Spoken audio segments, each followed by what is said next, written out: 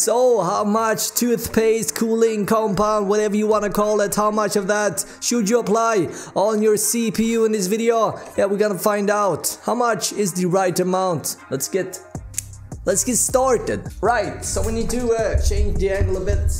I'm not sure if you guys can see me, but here I am. I need to get another camera.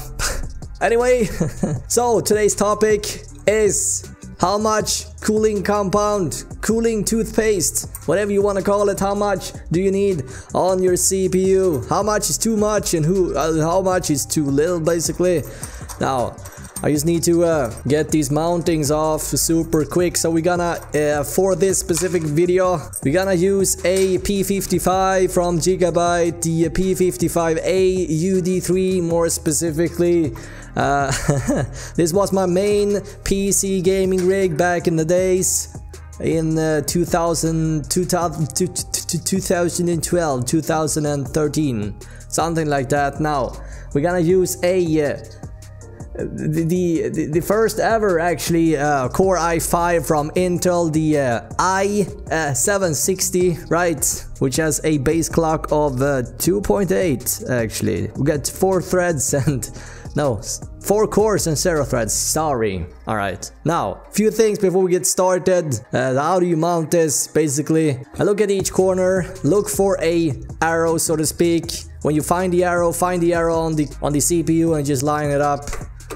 Simple as that. We need to get it in focus. Alright, so, yeah, we're gonna use a Noctua for this specific video. We're gonna try and see how much cooling compound you need. How much is too much and how much is too little again. So let's just come up with this scenario. Let's just roleplay for a second. Let's say I've never ever in my life built a computer before, so I have no idea how much cooling compound I'm gonna need. So I have watched Linus Tech Tip for a while, and once upon a time he told me that you should use plenty. Alright, is this too much? Probably yes. But since I've never done this before, I'm gonna go with this anyway. So instead of looking up tech videos on the interwebs, I'm gonna go with my instinct. How about that? So, now let's say this is what I believe is the right amount of cooling compound.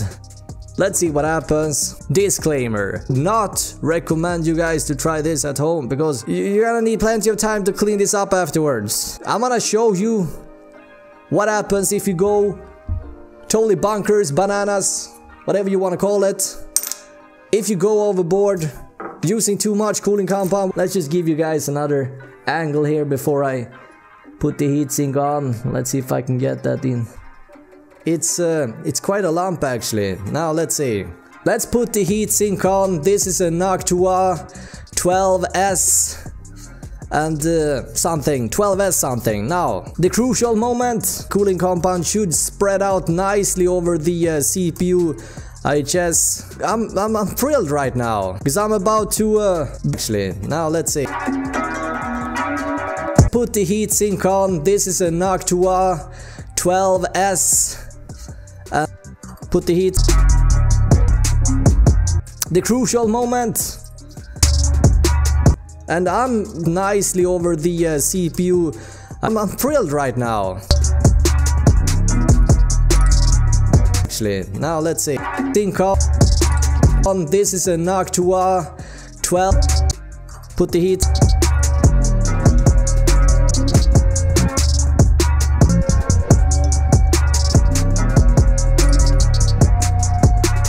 Thrilled right now.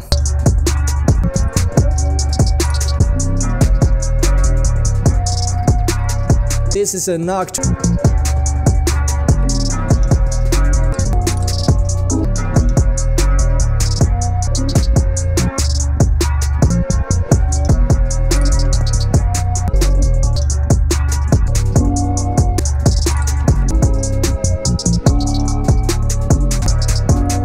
This is a Noctua.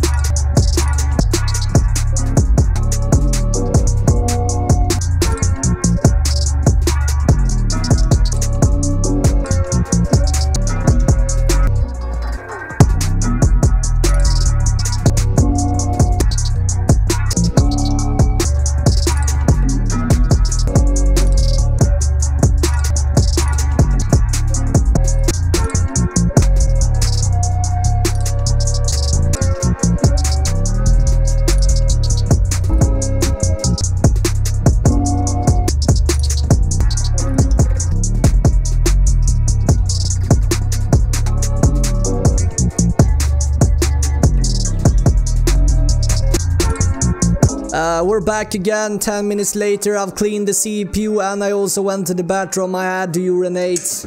Now let's see. Let's see. Now this time I'm gonna be a little bit more cautious. Okay, put the CPU back, lock it down. Lock it down. So after been watching plenty of Linus Tech Tips, I think this would be absolutely perfect. Let's be gentle here. I don't want to clean anymore. Now let's see. Now you might say, but Robin, this can't be. This can't be. That lump is so small I can't even see it. Don't worry guys. I'm gonna show you. Let's just move this around a bit so you guys can see from another angle, maybe. I honestly believe that you won't need more than this. But let's see. Let's give it another go.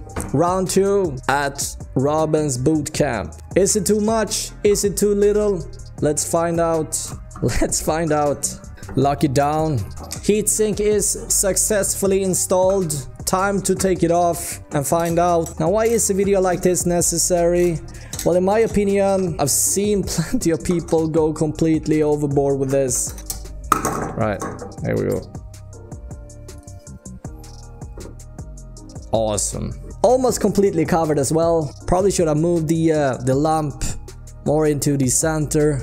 As long as you cover most of the CPU, you're gonna be fine here, guys. Now, as you can see, as you can see, guys, taking a look at the sink here, we probably could have used even less compound here. Yeah, this video was just a simple video showing you guys the amount of cooling compound you need is not gonna be as much as you probably think. Now, yeah, that's basically it, guys. Now I want to know in the comments below, have you ever put together a PC before? And also, should I delete the CPU? Let me know if you find that interesting. Now, thank you so much for watching this video, guys, and yeah, until next time, have an awesome day. Alright, bye.